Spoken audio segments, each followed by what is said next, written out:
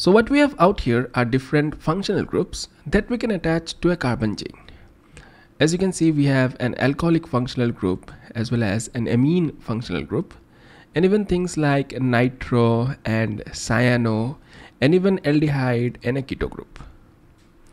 Now I've classified all these functional groups into two categories, plus R and minus R, and in this video I'm going to tell you exactly what I mean by this plus R and minus R.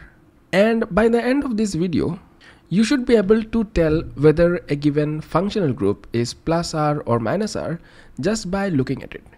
You don't have to memorize all of these things if you really understand what's going on. So let's see. Let's start by putting one of these functional groups, maybe an alcoholic group, out here.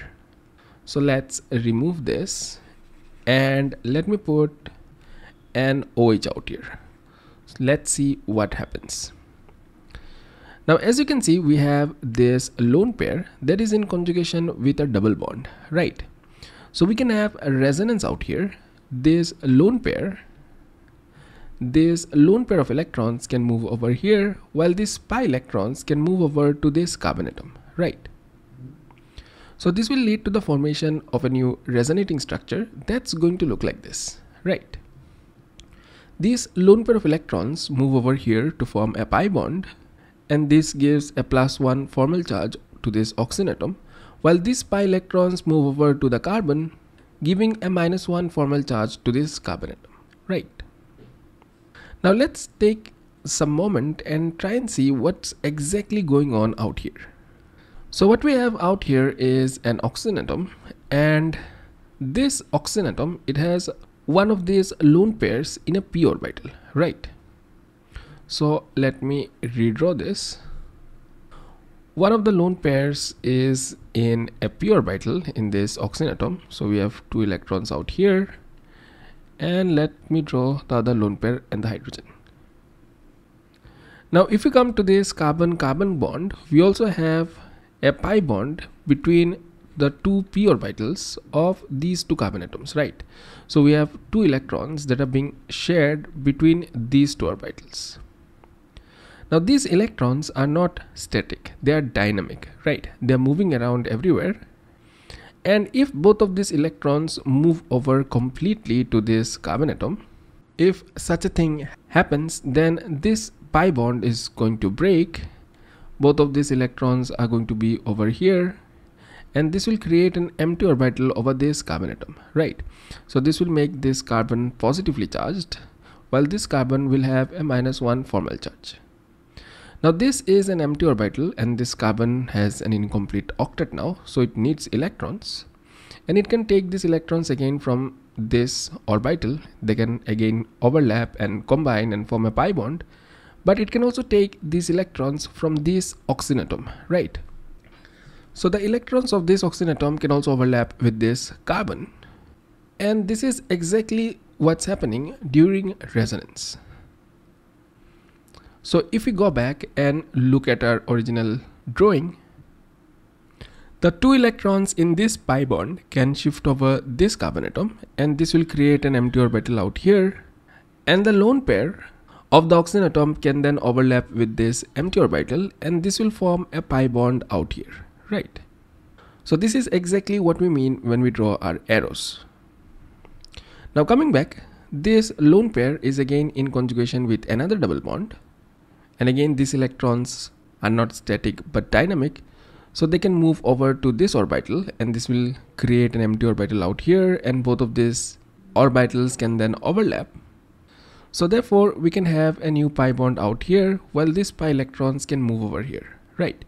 So this will lead to the formation of our new resonating structure that's going to look like this. So what's happening out here is that when we have an OH group added to a double bonded system, then the lone pair of this oxygen gets pushed into this double bonded system, increasing the electron density of the system and bringing about these negative charges over these carbon atoms. So if you look at our actual molecule, if you look at our resonance hybrid, the actual molecule is a hybrid of all of these resonating structures. You can see that there are these negative charges that get developed over my system, right? So therefore, presence of an OH group to my double bonded system pushes electrons into the system. It pushes electrons into the system via resonance, and this increases the electron density of the system. Now we call such groups which increase the electron density of the system via resonance, we call these the pulsar groups. So now that you know what pulsar means, what do you think is the necessary condition for a group to be pulsar? Well, I'm sure you must have guessed it. A pulsar group will need to have at least one lone pair of electron that it can push into the system via resonance, right? So if you look at all of these groups, you can see that each one of these, even this amide group and this ester group, all of these have at least one lone pair that can be pushed into a double bonded system. So all of these groups act as pulsar. Let us now turn our focus into minus R. I'm sure you must have now also figured out what minus R means, right? Minus R groups are those groups that pull electrons away from a double bonded system, thereby decreasing the electron density of the system. So how does such a thing happen? Let's see by adding one of these groups. Let me start by putting this particular group, the BF2 group, because it's easier to explain. Let's start by looking at what happens to my double bonded system if I add BF2 to it. So let's see.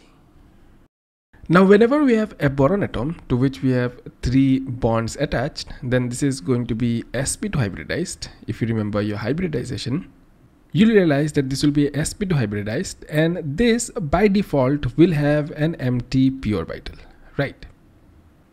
Now this empty orbital is connected to a pi bond, so there are again these pi electrons that are shared between the p orbitals of the carbon atom. And again, these 2 electrons are not static, they're dynamic, they keep moving around. And it might so happen that both of these electrons land up in this particular orbital, right?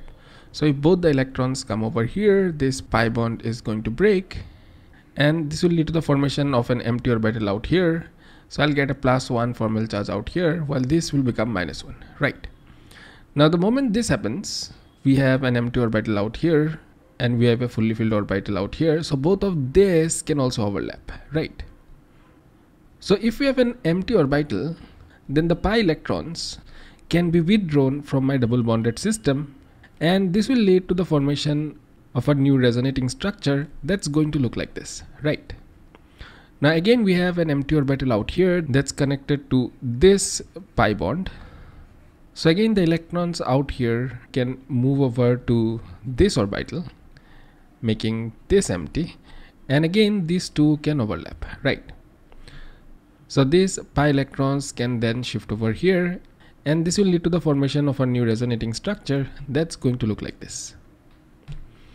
So what's happening is that this BF2 molecule, or we should say that the presence of this empty orbital, is actually withdrawing electrons from this double bonded system and bringing about these positive charges on these carbon atoms, right? So therefore, if you look at the resonance hybrid of this particular molecule, you can see that there are these positive charges that get developed on my double bonded system, right?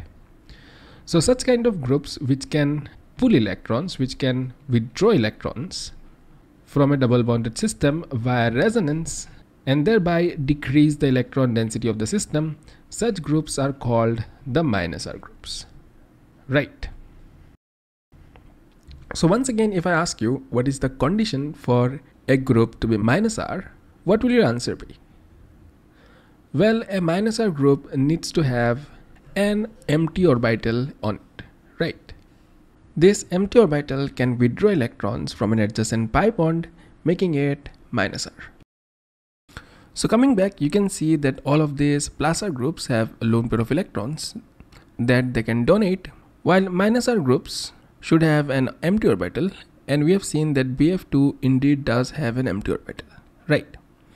However, if you look at all these other groups like the NO2 and SO3 and so on, they actually do not have an empty orbital in them. For example, if we add NO2 to a carbon chain, and if you do your hybridizations and everything properly, you will see that NO2 doesn't have an empty p orbital, but it instead has a pi bond between this nitrogen and oxygen atom, right? So there are these two electrons that are moving around between this nitrogen and oxygen. So how can this group act as -R? Well, for it to show -R, we need to have an empty orbital over this nitrogen atom so that it can pull electrons from this pi bond, right? So if these two electrons move over here, then this has to be empty so that both of these overlap, right? Now in NO2, it can very well happen that both of these electrons land over here, making this empty. And during that time, if both the electrons of this pi bond also land over here, then both of these can overlap, and nitrogen, or we should say the NO2 group, can withdraw electrons, making it as a -R group, right? So can we do this? Can we like move electrons from one orbital to another based on our needs?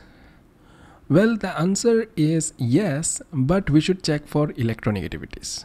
So if we have something like a C double bond C, in which electronegativity of both these atoms is exactly the same, then we can move this pi bond, this pi electrons, either ways. You can move it either here or there, so both of these are valid. However, if we have something like NO2, let's just consider the nitrogen oxygen bond. So if we have a pi bond out here, then because this oxygen is more electronegative than nitrogen, so if you ever need to shift these electrons to one orbital, you can only ever shift it to the more electronegative element, which in this case is the oxygen atom. So you can do this, but you can't ever do the other way around. You can't take the pi electrons and move it to the less electronegative nitrogen atom. This is not valid. So therefore, if we have an X double bond Y, we can move this pi electron both ways if both of them are the same atom, both of them have the same electronegativities. But if one of them has a higher electronegativity, if electronegativity of Y is greater than electronegativity of X, then we can only move these pi electrons towards the more electronegative element as it loves electrons more. This would be like a correct transformation, but we can never move electrons to the other less electronegative atom. So if you look at all of these groups, so if I look at say NO2, so NO2 is connected to a more electronegative oxygen atom. So we can move these electrons out here, leaving to the formation of an empty orbital out here, and this can then pull electrons from my double bonded system. So this can act as a -M group. And if you look at all these other functional groups, like if you look at CN, the cyanide group, then the nitrogen is more electronegative than carbon, so we can move this pi bond out here. This will lead to the formation of an empty orbital over this carbon atom, and then this can pull electrons from the double bonded system, right? So even this can act as a -M group. Similarly, if you look at our aldehyde group or our keto group, so both of these have this C double bond O, and oxygen is more electronegative than carbon, so we can push these electrons towards the oxygen atom, and this will lead to the formation of an empty orbital over this carbon, which can then pull more electrons from a double bonded system. So therefore, even if something doesn't explicitly have an empty orbital, but if it's in the form of X double bond Y, where the electronegativity of Y is greater than X, then even then it can act as a -R group.